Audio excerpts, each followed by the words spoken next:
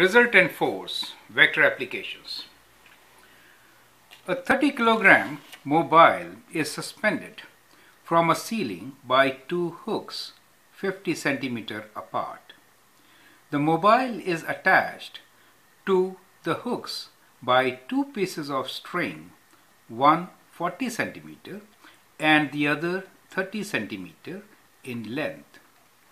Find the tension in each string. Well, this is a very unique question here. Now here you'll notice that we have not given you angles, but we have given you lengths, right? So side lengths are given for all the strings. So let's read the question once again and refer to the diagram which I have already sketched for you and see how it represents the question.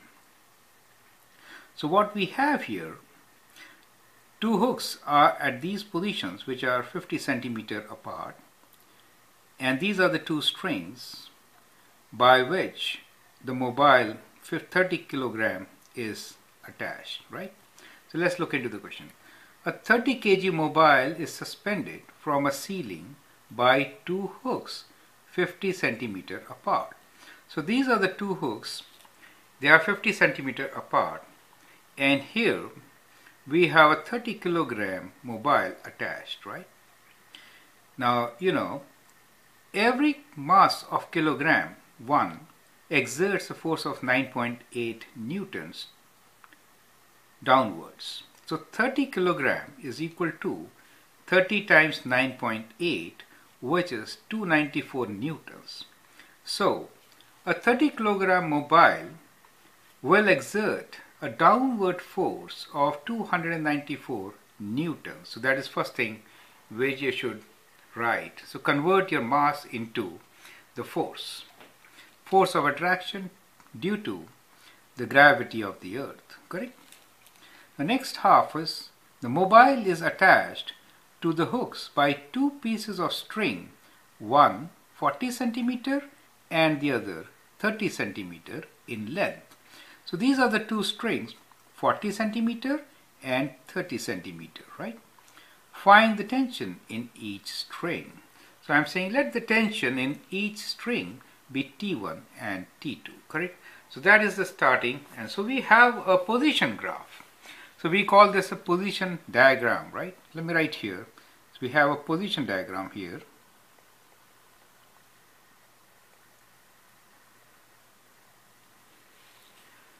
Which represents the situation. Now, as you see, there is a triangle here whose three sides are known to us. Let these angles be alpha, beta and theta. Using the three sides in a triangle, we can use cosine law and find the angles, right? So as the first part, let's first find the angles alpha, beta and theta, and then we will continue, okay? You can see the sides are like 3, 4 and 5, so it could be a right triangle, correct? So that will make our problem a bit simpler. So let's look for the angles. Let's say theta. So theta equals to, we'll use cosine law, cos inverse of 40 square plus 30 square minus 50 square, right? The right opposite side, right? So you could write 30 square first or 40 square minus 50 square, right? Divided by 2 times product of 30 and 40. 2 times 30 and 40, correct? And use your calculator. So we get second function cos within brackets. We have 30 square plus 40 square minus 50 square. Now you have to divide by, now I did a mistake here. So let's do it again, because I had to put two brackets right in the very beginning, because when you divide, the numerator should have been in brackets. So let's do it again, right? So we have second function cos inverse, put two brackets. First bracket outside, then another bracket. Then we have 30 square plus 40 square minus 50 square bracket close. And now you divide by, you can put this in bracket if you want to, 2 times 30 times 40, 2 brackets closed, equals to, so we get 90 degrees. So we get theta equals to 90 degrees, right? It was important for me to put 2 brackets, otherwise I get an error. Let me show you here. So the top portion should be in a bracket, do you see that? And then you divide by this and then the final bracket. So that way you get the right answer, otherwise you'll get a wrong answer, correct? So let's find what angle alpha is. So angle alpha will be cos inverse of, within brackets. So when we are looking into this angle, then the best thing is these two sides get added up, squares, right? And that one gets subtracted. So add these up. That is, we will write 50 square plus 40 square minus, opposite side is 30. That becomes negative, right?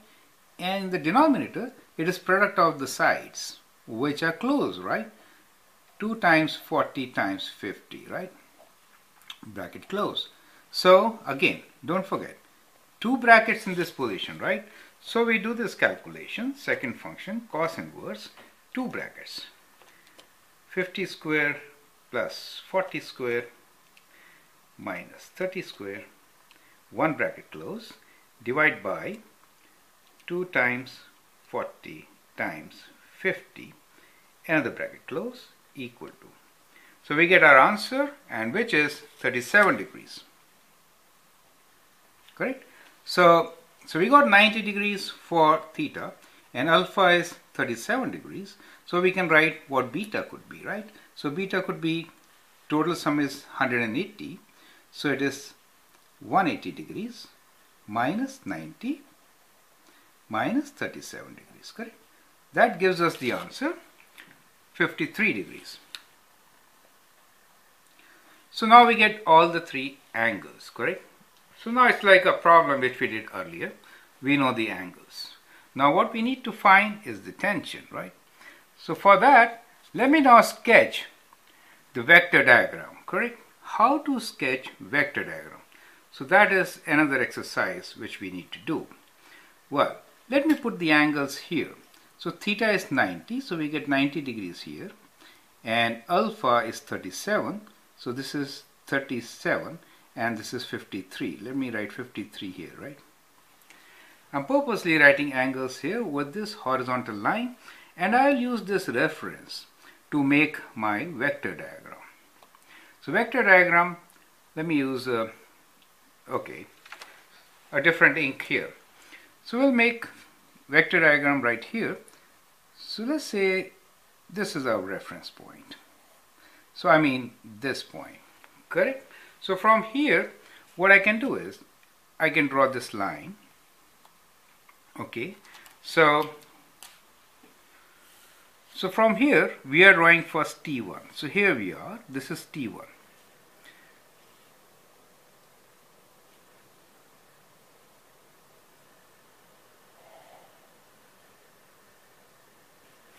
And we know the angle here is 37 degrees. Correct? Now we will draw, that is T1. Let me write T1 here. Now let me draw T2 parallel to this. That means like this. Do you see that coming? Correct.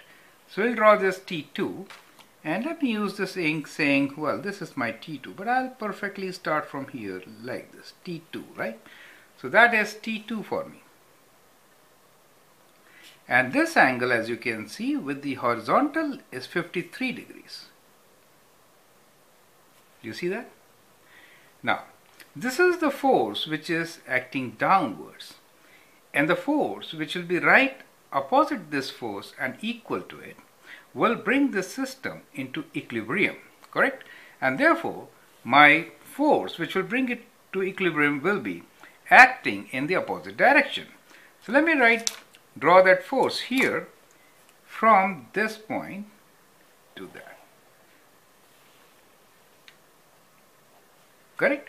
And this force, as we calculated, is equal to 294 newtons. Correct? So that becomes the vector diagram. for the given situation. Let me extend this line. Correct? So this will make 90 degrees. Correct? So if it is 90 degrees, then what is this angle? This angle is 90 minus 37, which is 53. In our case, we are getting the same angle because this is itself 90 degrees, right? When we add that up, correct? That is why.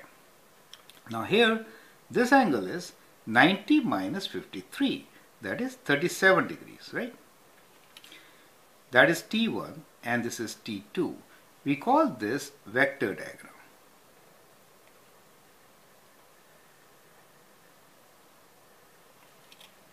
Correct? So this vector diagram represents our forces, correct? In this case, tension. Now from here, we can find the tension, correct? So, since this is a 90-degree angle, normally we'll use sine law, correct? But sine of 90 is 1, correct? So, well, if you want to write, no problem. So it is 90, you can use that, but otherwise it is a right triangle, correct? So in a right triangle, if this is my triangle, that is the hypotenuse. This is angle 37. So sine of 37 is what? Sine of 37 is opposite over hypotenuse, T1 over 294. So that implies that T1 is equal to 294 times sine of 37 degrees, correct? So we can use calculator and find 294 times sine of 37 degrees and get an answer 176.9. So 294 times sine of 37 degrees will give us 176.94. So I'll write it as 177. So that becomes 177 for me, correct? And I'll write units as newtons, correct? Similarly, T2 will be equal to, so now we can find T2. So T2, if you see this is the right triangle, correct? So T2 is opposite to angle 53. So T2 is equals to 294 times sine of 53. So we get here 294 times sine of 53. That gives us 234.79. So I'll write 235 Newton. So I've rounded my answers to the whole numbers. Well, the question is not specifying, and since all the dimensions given to us are whole numbers, right? 294 and 30, 50, 40. So I prefer to do a whole number here, right? So that is how we are going to get the solution of this problem, correct? Now in normal cases, when this angle is not a 90 degree, you have to use the sine law, correct? Well, sine of 90 is 1, so it is as good as sine law. So I hope you understand and appreciate this. This question is unique in the sense that we have not given you angles, only the sides are given to you. So you find the angles first using cosine law, as we did, from the position diagram, and then translate that into a vector diagram. And once you have a vector diagram, use sine law. So basically you have to use sine law, which effectively we use. So after that, use sine law, correct? And get your answers, correct? So our answers are T1 is equals to 177 newtons and T2 equals to 235 newtons, correct? Thank you.